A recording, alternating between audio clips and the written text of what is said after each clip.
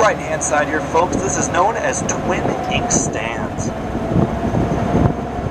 Twin Inkstands got its name, well, from that same old guy again, H.H. Bennett. He named it Twin Inkstands because he thought it looked like the inkstands that would sit on his desk. The trees on top representing the feather that would sit in, and the black on the sides representing the ink that would spill down.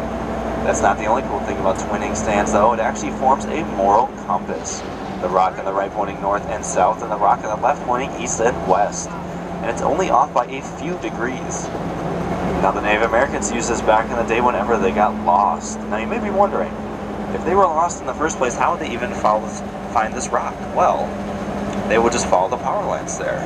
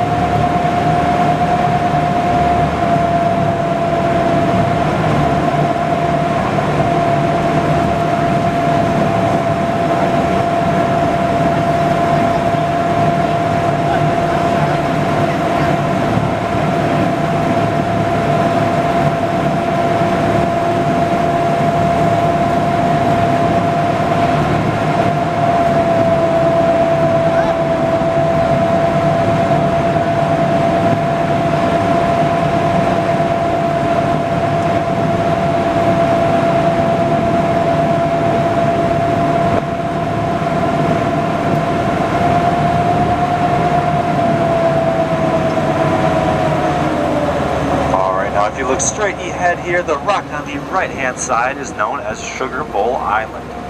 Sugar Bowl Island got its name, well, for you guessed it, H.H. Bennett. He named it Sugar Bowl Island because it thought it looked like an overflowing bowl of sugar. What do you guys think? Do you guys see an overflowing bowl of sugar? You guys see it? Yeah, I really don't see it either. Let me tell you what I see. That little ridge on the right, that's one leg. Ridge on the left, that's another leg. That fallen down tree up there, that's a tail.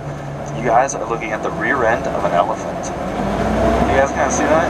Yeah. They really need to rename that island.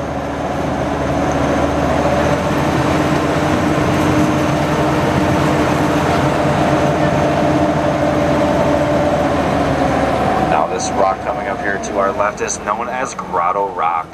Grotto Rock got its name, well, because of all the grottos and caves inside. Now it actually runs 15 to 20 degrees cooler on the inside.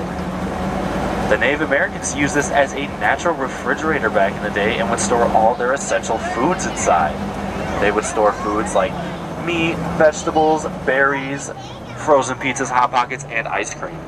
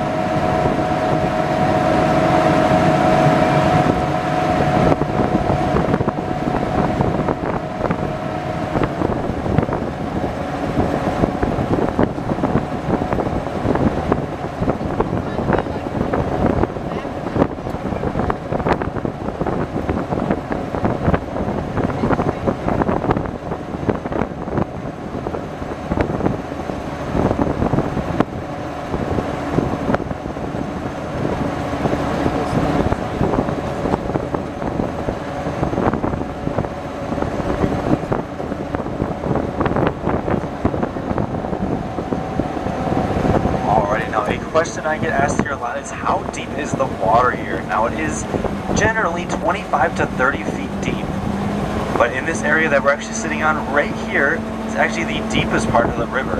Right here is about 50 feet deep. Now this is because of a cave that actually caved in right here.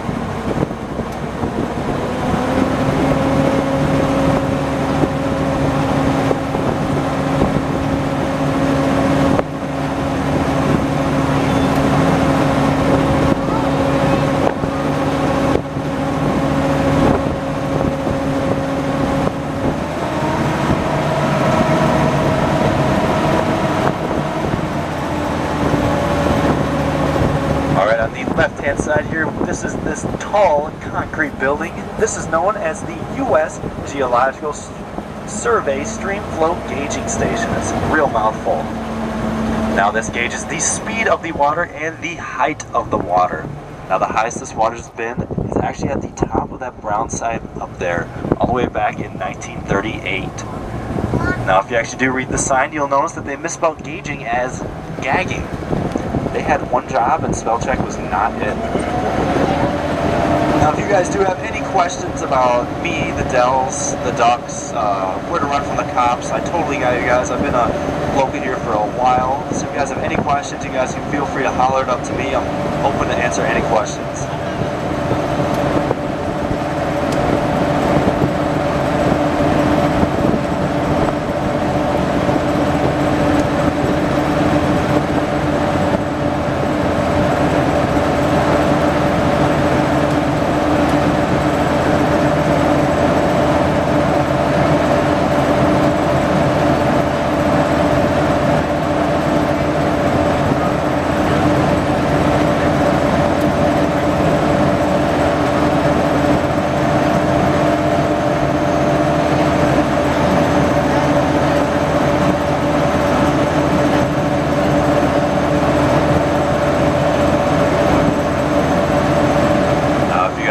Up at that big beautiful house up there, and you guys guessed it, that is my house. You guys are all invited over to a barbecue later tonight. Now if I'm not there, I do work pretty late. You guys can just walk right on in, don't worry. No, I'm just joking. It's actually not my house, but it was recently just sold for about $2.2 million. And you can actually rent it out as an Airbnb. So if you guys do rent it out as an Airbnb, I do expect that barbecue invite.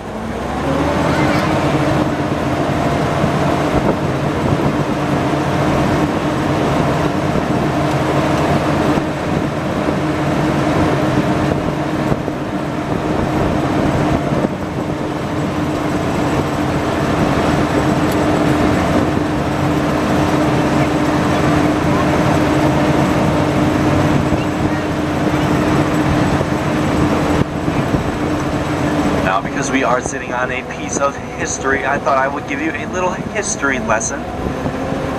Now, as you guys know, these ducks were made for World War II, and they were made in Pontiac, Michigan. Now, about 20,000 of these were made, and only about 10,000 were sent over to be used in the war. Now, they were actually used for hauling cargo around in the war. Now, of those 10,000, can anyone guess how many made it back? Any guesses? 200? Get closer. There's actually only one, and it's actually sitting in a museum in Boston. Now the U.S. military found out that it's actually cheaper just to leave the ducks over there than to ship them back. So they scrapped them all of their valuable parts and sunk them in the ocean over there.